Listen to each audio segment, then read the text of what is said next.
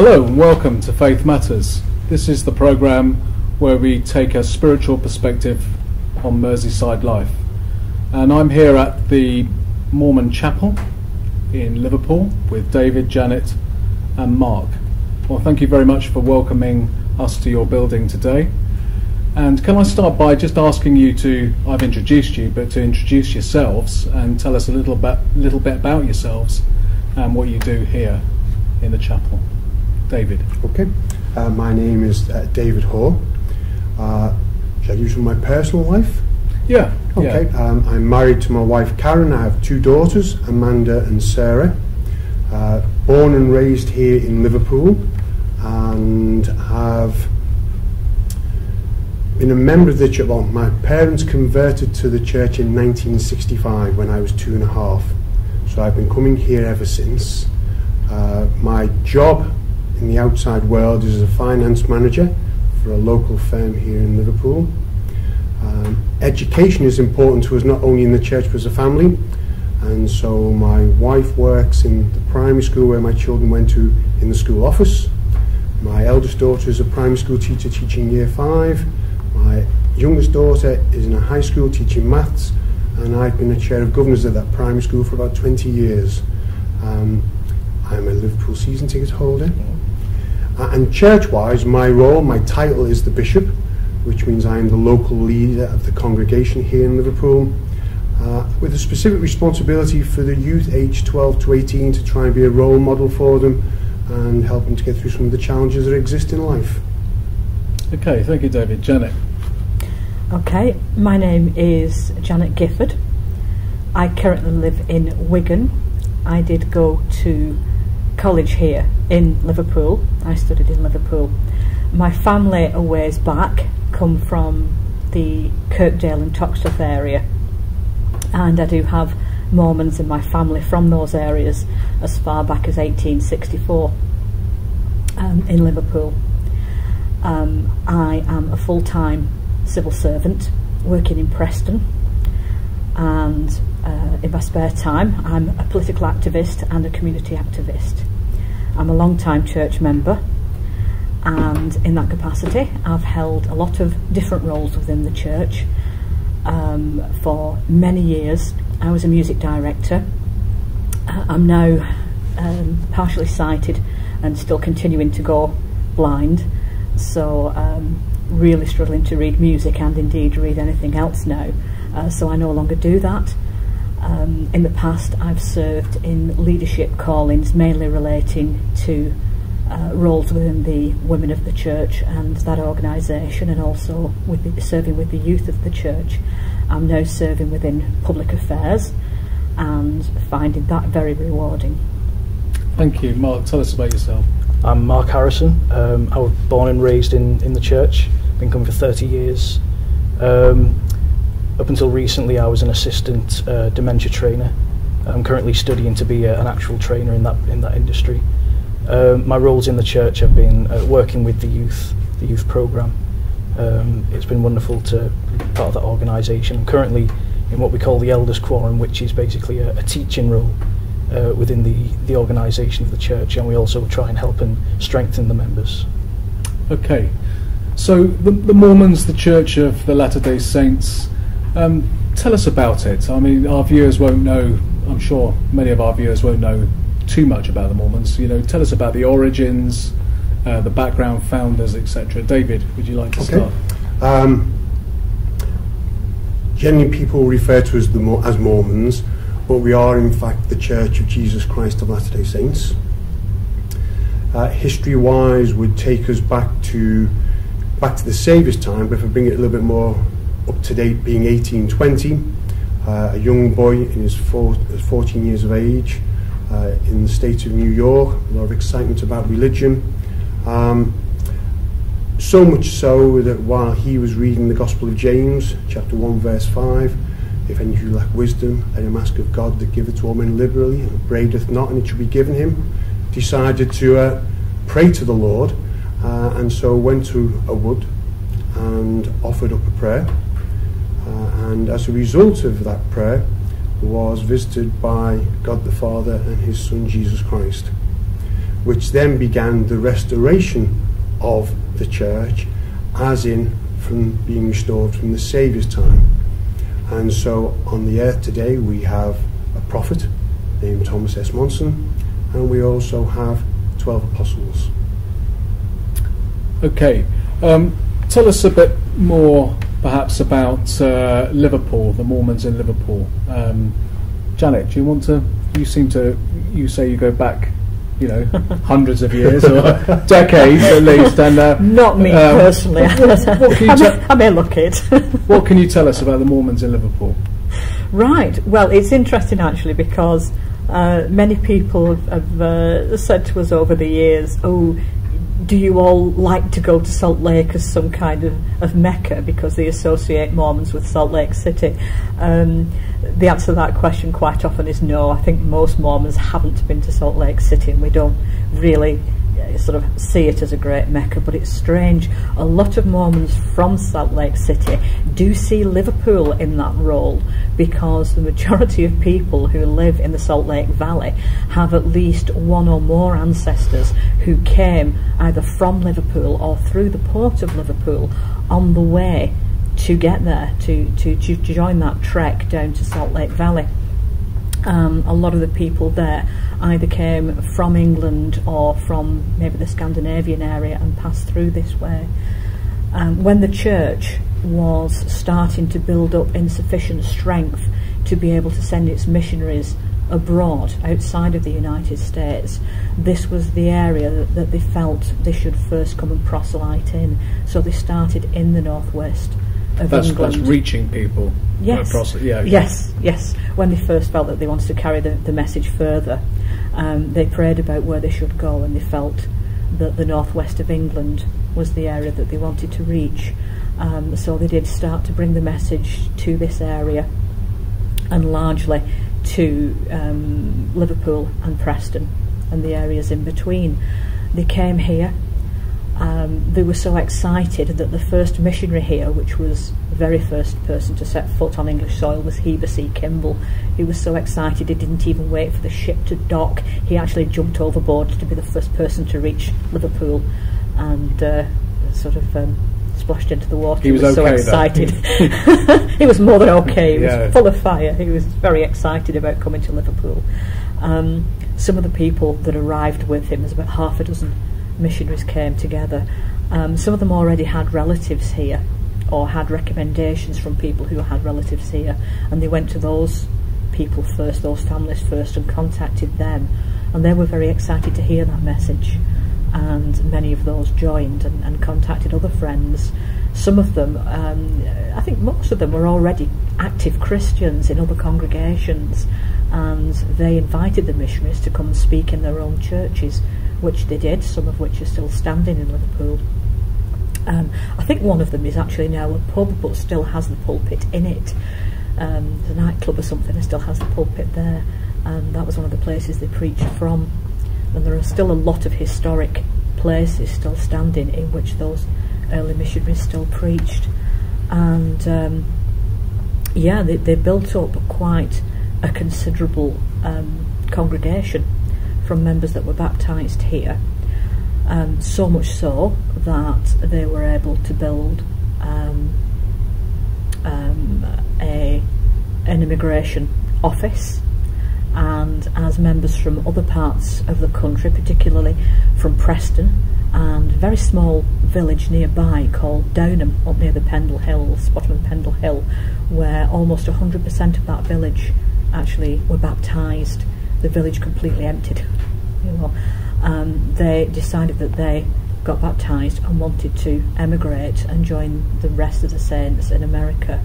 They wanted to emigrate, and they came to Liverpool, and people would stay in the accommodation nearby. The church was able to fund the buying of some properties there, where people were able to stay, prepare to emigrate, to get the documents together that they need, to learn about how to set up life in the new world.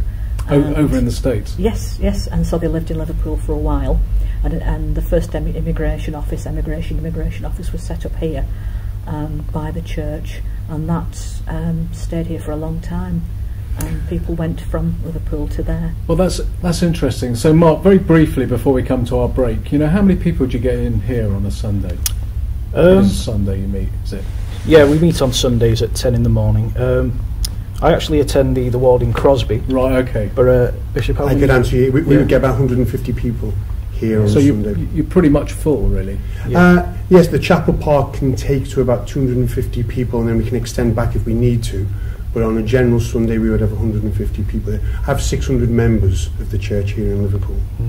Well, thank you. We're going to cut now to our commercial break, and then when we come back, we're going to talk about some more themes connected to Mormonism.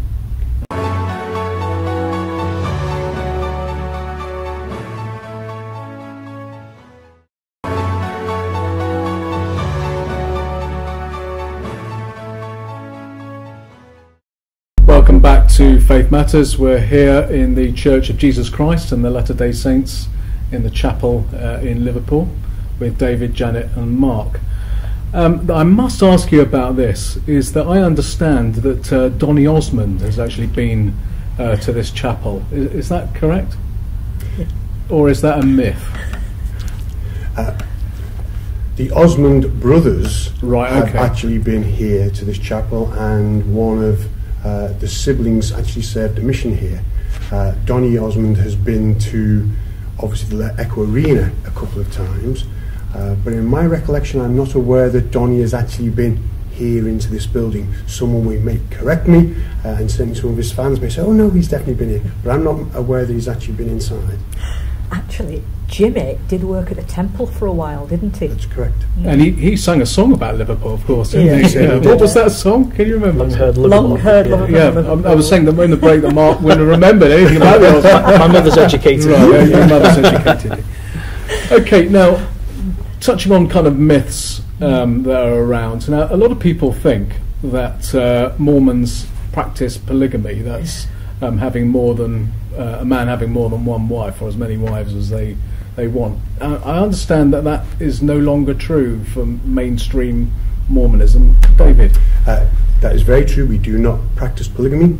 There are more than 15 million members of the church worldwide, and not one of those is a polygamist. Okay, so when we hear about names from the States, we read about them in the press or see them on the media. People like Warren Jeffs would be the classic example. They're not officially members of the church. No, they're not. So they're kind of like a breakaway sect. They are, yes, and they certainly wouldn't recognise. I mentioned Thomas S. Monson before. They wouldn't recognise him as the prophet. Okay, so Warren Jeffs is a prophet in his own right, in his own understanding. Correct.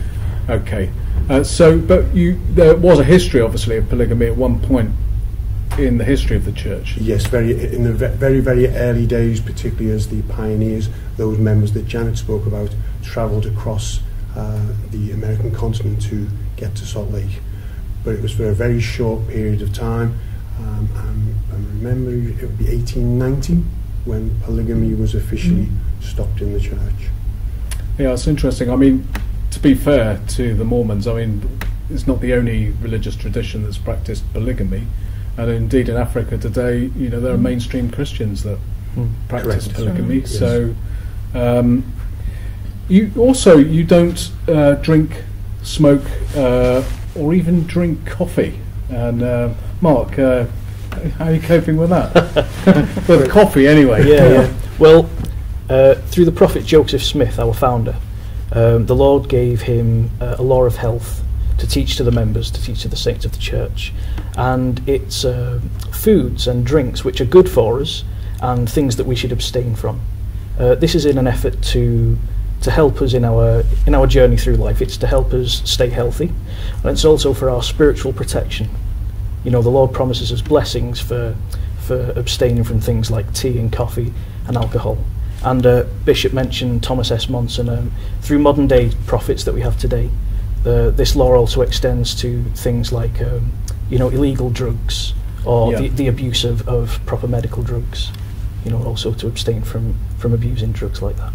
So it's tea, coffee, alcohol, and tobacco. Okay, and you've done none of these things? Never. Amazing. Another one of your traditions is, I think I'm getting this right, is the baptism of the dead by proxy. So, can you explain that? I don't know whether David wants to do this or Janet. Explain that to us. Want me to go? Yeah, you go. Okay. If we go back to the New Testament times, when Paul had his epistle to the Corinthians, we hear of baptisms for the dead. And in chapter 15, verse 29, there's a reference to it. And so as a church, because of, as I mentioned earlier on, strong family ties, we do family history, which encourages us to perform a labour for our family in order to have proxy baptisms. We believe that, as the Saviour's taught, everyone needs to be baptised, and we believe whether in this life or the next, that is still the case. And so in order for our generations to accept the gospel in the next life, if they choose to, we then do those proxy baptisms on the basis that they can still have their choice to be members of the gospel. So when you say choice, when people pass over from death Yes. to the other side, they then have a choice then, do they? Correct. I don't think that's so unusual. If you think about it, many mainstream churches will baptise a baby who isn't at that stage in life able to choose whether to accept a christening or not. Yeah. But you will have godparents who will make a promise on behalf of the child, and then when the child is old enough to choose, it will then decide whether to honour those vows or not. Yes. So in a sense, when you think about it, when we make a promise on behalf of an ancestor who may have lived several hundred years ago and who is not physically present, and we promise on behalf of that ancestor that we will follow Jesus Christ, we will honour this baptism, that ancestor then is in the same position where later on, at the time of resurrection, they can decide whether they're going to honour the promise that we've made on their behalf. So there is that precedent that they are simply choosing later whether to make and honour the promise that we've made on their behalf, just as a godparent would. Yes, it's what we call covenant theology. So you're making a covenant Yes. on Yes. behalf of that Yes. of that child. Yes. So do you baptise by full immersion, or Yes, when we you do baptise We do. by full? So We do. you've got a baptism. I don't know whether you call it a baptism tank here. Baptism font. Yeah. Font. Yes. And so when you baptise by proxy, somebody else Yeah. will be baptised Correct. on behalf of, or perhaps on behalf of a family member. Yes. Yes. Okay, that's interesting. And so, what about the role of women in the church? How is it? How is that structured? You know, it's very similar to the role of men, in so much as we fast, we pray, we tithe, we attend our church meetings, we attend the temple, we strengthen families, we strengthen communities, we do very much the same things. We follow Jesus Christ. Now the men, they have the priesthood, so which is probably where you're driving, okay? So they are structured by the priesthood, and they hold those offices, and they have a quorum of priesthood within which they work. The women have a relief society. We have a sisterhood. We have a quorum within which we work. I mentioned that earlier when I said I'd had leadership callings within the sisterhood of the church. Relief Society is the oldest women's organisation in the world. 1842 that was established. We have, 5 or 6 million members worldwide, so it's also the largest women's organisation in the world, and we're all quite proud to be members of that. I certainly am. And that is structured in a very similar way to how the priesthood structure themselves. So within a chapel, you will get maybe a bishop who will have 2 councillors, they'd be like assistant bishops, and then he'll have a number of officers that serve under him. In the Relief Society, you will have a woman who is the president. She will have 2 councillors, assistants, and you'll have a number of officers and teachers who serve under her. they will then perform their work within that quorum in exactly the same way. And we have responsibilities that, again, will be spiritual responsibilities and which are practical, temporal responsibilities. The Relief Society was established, like I say, in 1842, originally as the name suggests, as a relief organisation.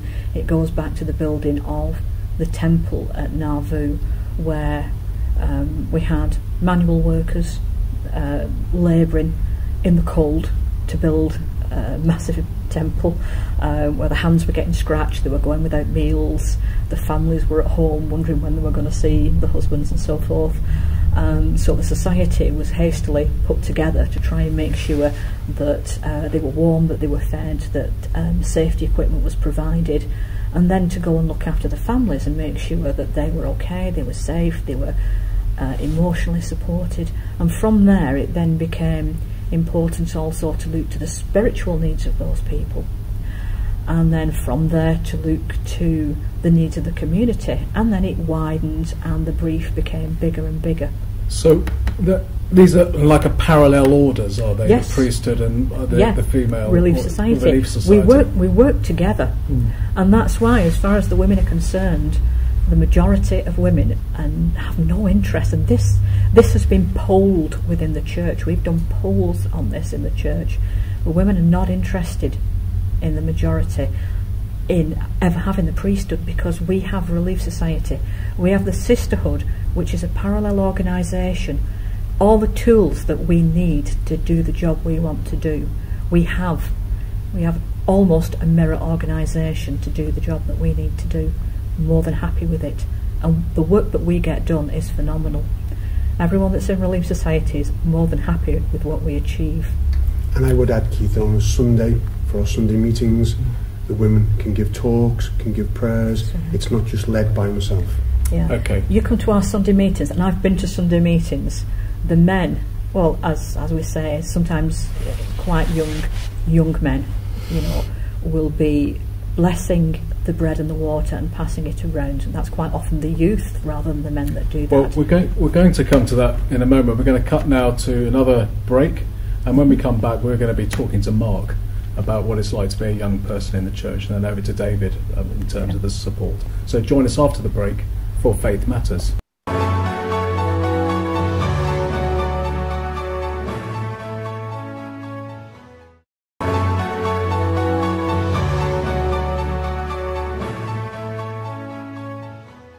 Welcome back to Faith Matters. We're here in the Mormon Chapel in Liverpool with David and Janet and Mark. And Mark, I'm going to talk to you now about what's it like being a young person in this church, because we've talked about how you don't drink, smoke. I mean, there are other people of other religious traditions that don't do these things, but what's it been like over the years?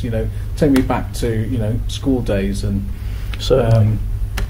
Do you know, I'm actually really grateful that I've been blessed to grow up in the Liverpool area, because it's quite rich and diverse. I have friends of lots of different faiths, and I've got friends who are quite secular in the beliefs.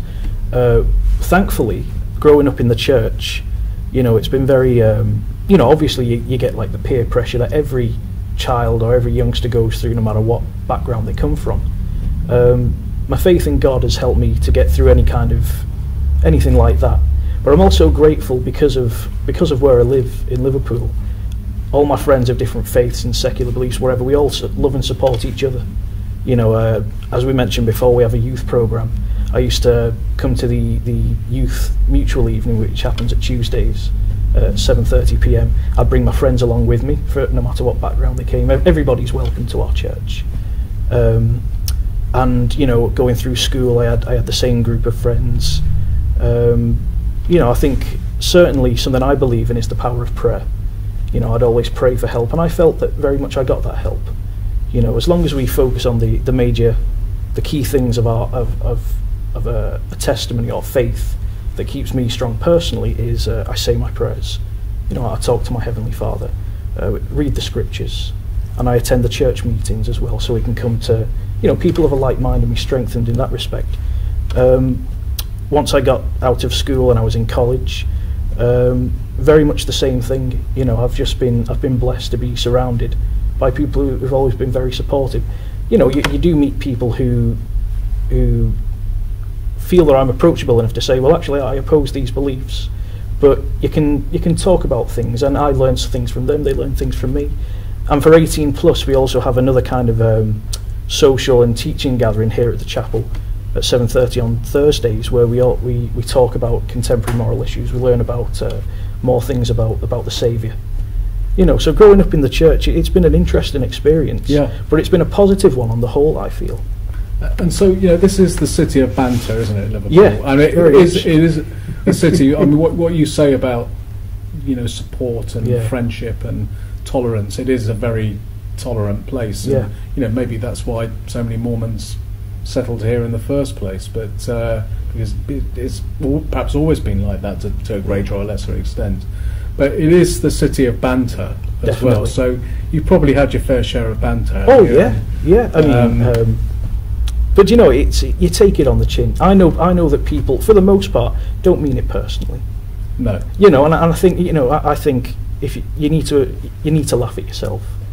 You know, there's parodies on everything, and it's a good learning opportunity for people who sometimes these jokes are an opportunity to talk about these things, because I believe that behind that there's an element of, I wonder what is going on behind this joke I've pulled, or, you know, people might make a joke about polygamy or whatever, and then, you know, it always leads into a conversation where we talk about things like this. Everything's an opportunity to share the gospel, I feel. Okay, and so you talked about bringing friends to your youth activities. You ever seen anyone converted, friend or anything like that, or know of anybody? Is that a common thing? You know, it happens often. Yeah, I mean, when I was young, that wasn't really in the front of my mind. I just wanted to bring my friends with me. But you know, I'm grateful that people they've observed the kind of life that we live, and they found that attractive, and they've been able to gain those blessings from our Heavenly Father. You know, and like we mentioned before, everybody's welcome. You know, you don't need to be a Mormon to come into this building and just to find out about what we do and to learn about what we teach. You know. Okay, that's great. Over to David now. You were saying that, you know, one of your responsibilities here is the care of young adults. You know, how do you approach this? I meet here with them on a Tuesday evening. So as Mark made reference to their activity night, and so they'll come along on a Tuesday night. I also have the opportunity to spend time with them during our services on a Sunday. As part of their general life, they'll have an interview with me on each of their birthdays, just to see how they're doing in life in general, how's school doing, how's family, how's life in the world. And hopefully they then relate to some of the experiences that I've been through, and I can guide them through that. They have their free agency, but our role is to try and support them and to be there and to try and still be young at heart. That's not always easy when they're playing maybe basketball or some of the sports that go on, but yet to really just be involved with them.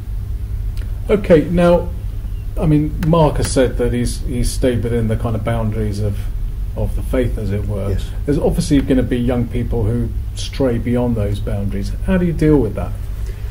Again, in trying to teach the principles of the gospel, we believe most definitely in repentance, and there are times when perhaps because of their age they do some things that are contrary to what the church teaches.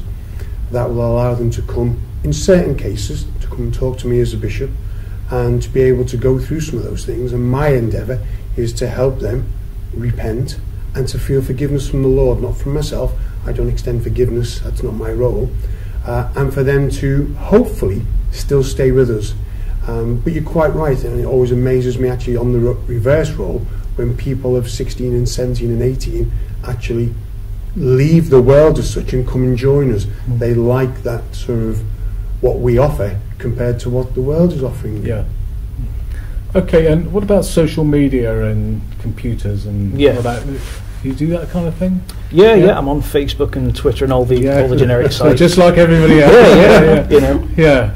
You can get carried away with that kind of thing, though. Oh yeah, I think I allocate some time to check it from time to time, but I'm not one of these people who are on it all day. Okay. Okay. Too much to do. Right, now tell us about the missions. You all go on, is it 2-year missions? Yeah. You've obviously done that, Mark, have you? Yes. I went to I served in what we call the London South Mission, so that's everywhere below Oxford in the UK.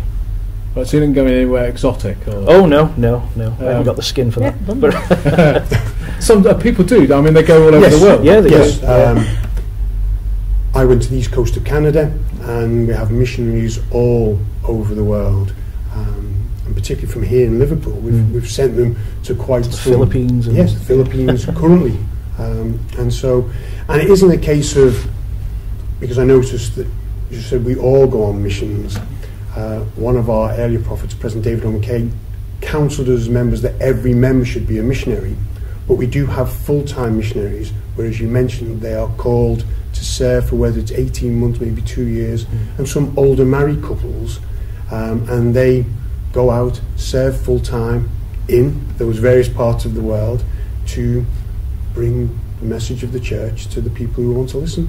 I mean, I bumped into some guys as I came through. They kindly showed me through. They were, I think one of them was American. Yes. And, so is this a base for, Janet, is this a base for missionaries? Are they based here, or they just happen to be here today? They just happen to be here. We have them spread widely throughout the world. Their actual base is Altrincham, I think. Okay.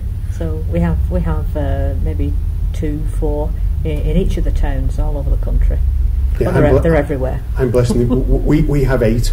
They live here in the Liverpool area, whereas Janet says their actual base, the person who looks after them, is based over in Altrincham.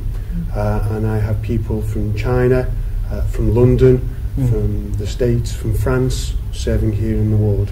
And they could be here. Their transfers are every 6 weeks, so they could be here for 6 weeks, they could be here for a lot longer, and then they rotate around what we call the England-Manchester mission, and so it covers the northwest area. How do you think they're received on the doors? I mean, is it changed, or...? I suppose it's changed in that there's very little done actually on the doors.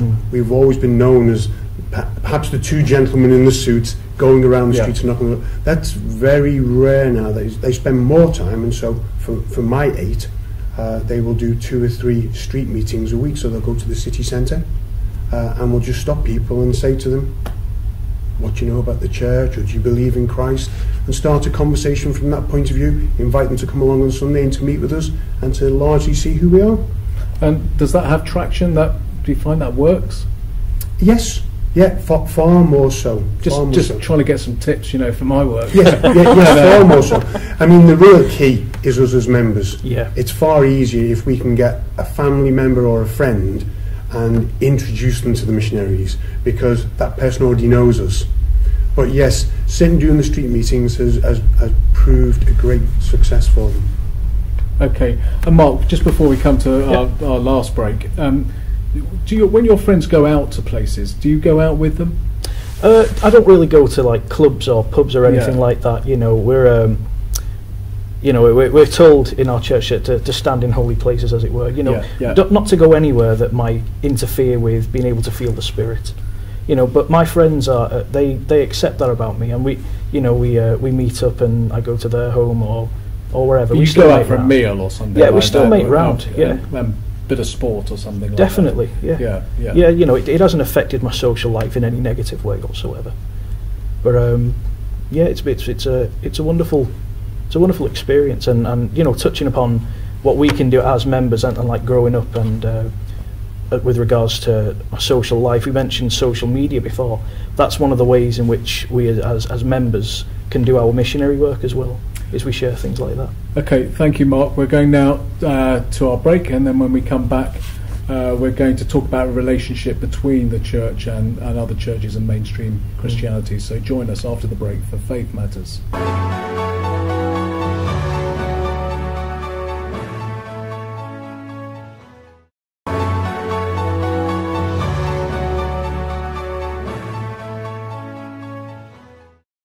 Welcome back to Faith Matters, where we're at the Mormon Chapel in Liverpool with Mark and Janet and David. I'm going to come to perhaps the trickiest line of questioning now. One of the things, this is the second time I've been here, and one of the things that struck me is actually how much I have in common with you, really, as we talk about faith and we talk about spirituality. But the Christian church, the mainstream Christian church, hasn't always considered Mormons and the Church of Jesus Christ and the Latter-day Saints to be properly Christian. That is true, isn't it? It is. However, we are Christians. We recognise most definitely the Saviour Jesus Christ is the Son of God. We are followers of Jesus Christ, and as a result try to live our lives following his teachings and by keeping his commandments. Not always easy, but we do our best, and certainly on a Sunday a central part of our church service would be the sacrament in remembering the Saviour Jesus Christ. And in your sacrament it's bread and water. It is correct. And is the water because you don't drink wine? Correct. So it's the alternative to yes, drinking wine, but it's much the same thing, really. Correct. And every Sunday you do this? Every Sunday. Okay, so Janet, over the years, if you have people sort of say to you, and I don't know, maybe it's in a nasty way, you're not a proper Christian, have you ever had that kind of thing? Yeah, I went to a church school and I went to a church college. I got that all the time. Right, and how did you cope with that? I found it very puzzling. People say Mormon, but we are the Church of Jesus Christ of Latter-day Saints, and the clue is in the title, it's right there in the name. And how obvious can it be? We are Christian. We testify of Christ. Everything that we do, I'd like to think we testify of Christ. The Book of Mormon, if you look at the front cover, it says the Book of Mormon, another testimony of Christ. I don't know how clearer we can be. Okay, coming to the Book of Mormon, that's nice segue there to introduce the Book of Mormon. Now, some Christians would say that you've added to the Scripture, where it says in the New Testament, if anyone adds to this, let them be damned. That's or whatever it is. It says let them be judged accordingly. Yeah. Some would say that by having that extra book, the Book of Mormon, is actually, that's the offence, if you like. You're adding to Scripture. But you do hold the Book of Mormon on an equal footing with the Bible, don't you? Yeah, so how would you address that when somebody would say that to you? Well, we recognise the Bible as the Word of God, and we utilise the King James Version. We accept its teachings. As Janice has mentioned, we have the Book of Mormon, which on the front cover says another testament of Jesus Christ. They go side by side. We don't believe that the Book of Mormon dilutes the Bible. We believe it expands it. And yes, people will make that reference largely from Revelations in the New Testament, no more books. But of course that reference is also made in Deuteronomy, which is very early on in the Old Testament. And so do we then discount all the other books after that? In fairness, most of the books of the New Testament were added after that was made as well. Right, okay. Yeah, that's a good point. And the other argument that people would come up with is that you're, like the Unitarians, you're openly not Trinitarian. Can you, for a lot of our viewers, won't have a clue even what that means. I don't know who wants to go for this one. Mark, do you want to have a go at this? Okay. What does it mean to be not Trinitarian? And maybe David would like to come, or Janet, and talk about how you would defend that against, because the marker of sort of mainstream Christianity, historical Orthodox Christianity, has been an understanding of the Trinitarian faith. Mark. Okay, so as Christians we believe in God the Father, we believe in His Son Jesus Christ, and in the Holy Ghost. We believe them to be three individual people, three individual beings who work together in unity as one Godhead. We say Godhead instead of Trinity. The Trinity, as you know, is the belief that all three of these beings are one being. We believe them to be individuals that work in unity with one will and one purpose. And that's the major difference, just in a nutshell. I mean, you know, I'll probably get told off about this later, but that sounds like semantics to me. You know, I've been told off by my bosses. But, you know, David, what would you say to that? You know, how do you counter that when people say that? I mentioned earlier on when we talked about Mormonism, where did it start? The prophet Joseph Smith. We recognise that when Joseph went and prayed, he was visited by two beings, God the Father and his Son Jesus Christ. And that is a basic, fundamental principle of the gospel that then we'll find. There are two people, along with the Holy Ghost. And we recognise that doesn't fall in line with a lot of people, but we recognise, as Mark has actually said, it's that one will and one purpose, but just three individual beings. Okay. I read a magazine, an American magazine called Christianity Today, and from my reading of that magazine, I'm aware that in the States there's been conversations, quite high-level conversations between Mormons and evangelical Christians about points of, as we talked about earlier, about common ground. I mean, are you familiar with that? And there's been a kind of more of a rapprochement, a coming together that maybe it's a political thing, yeah. Mitt Romney and so on. But I'm not necessarily aware of it myself. I don't know if anybody else is, but I am aware of my father when he was alive. Served as a lay minister in Walton Prison and was part of their sort of ecumenical society, in that they all then recognised each other's values and would often, after having done their visits, spend some time together just sharing each other's views, and often realising that there are an awful lot of matters that we do align ourselves with in quite a lot of areas. Okay, I don't know, does anybody else want to add to that at all? I work in Preston, and a lot of my colleagues are Muslim, and I find when we start to have discussions about my faith and theirs, we find more points of similarity than we do differences, because there are so many similar points of faith and so many similar standards. And I find that with many religions, when you stop worrying about what the differences are and start looking at the similarities, that's a big tick list of similarities. Yeah.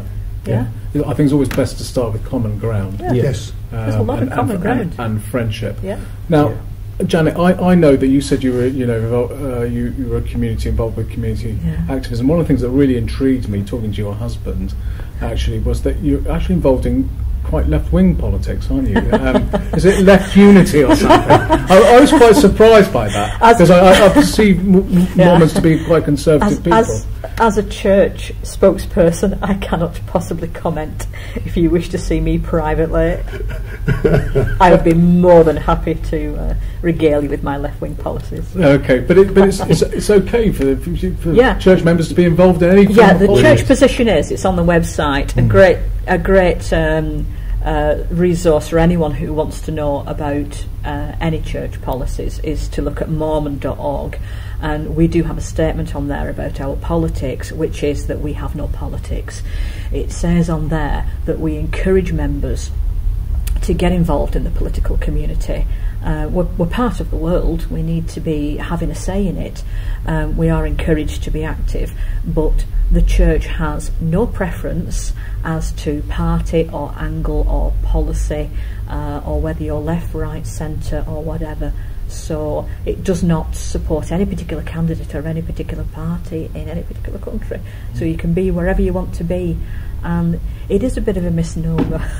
It is a misnomer that we have a preference. We have had and do have MPs in different parties, local councillors, members of the church who have served as mayors. Yeah. It's their choice. I think we have 2 MPs, don't we? And it's 1 Labour and 1 Tory. One on each side. One of each. There's not many Liberal Democrats who refuse to have one of those at the moment, but you never know. I would love to be the first Left Unity MP, but I don't think it's going to happen. Okay, and so you've got a website.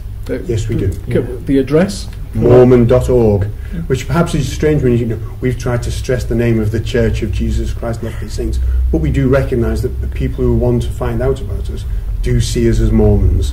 So Mormon.org, find out about our beliefs, where we meet, how you can get a copy of the Book of Mormon, how you can meet up with the missionaries. all on there. Okay, it's been great to be with you today. I mean, I think one of the things I've come away with is that you're normal people, really. Not that I hope not. We're not doing expecting otherwise. And people have all sorts of perceptions and misperceptions about faith communities. My own included. And this program really is all about busting some of those myths open. So thank you very much for inviting us here today. And I shall come back and visit you for a service, I'm sure. Thank you. Thank you. So join us next time for Faith Matters on Bay TV.